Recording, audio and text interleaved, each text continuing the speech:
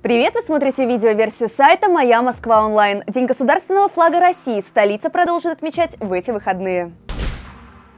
День государственного флага России продолжают отмечать в парках, скверах, на центральных улицах и площадях Москвы. В столице пройдут концерты, флешмобы, квесты и театрализованные представления, сообщается на сайте мэра Москвы.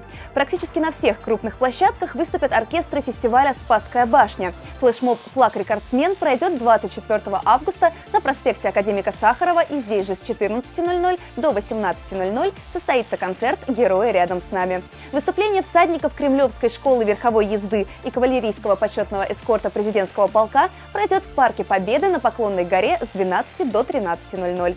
Бабушкин парк также подготовил специальную программу. В субботу в 3 часа дня начнется концерт, а в 7 вечера состоится исторический квест на всей территории парка. С подробной программой празднования можно ознакомиться на официальном сайте мэра Москвы. Больше новостей столицы, как всегда, на сайте mymsk.онлайн. Еще увидимся!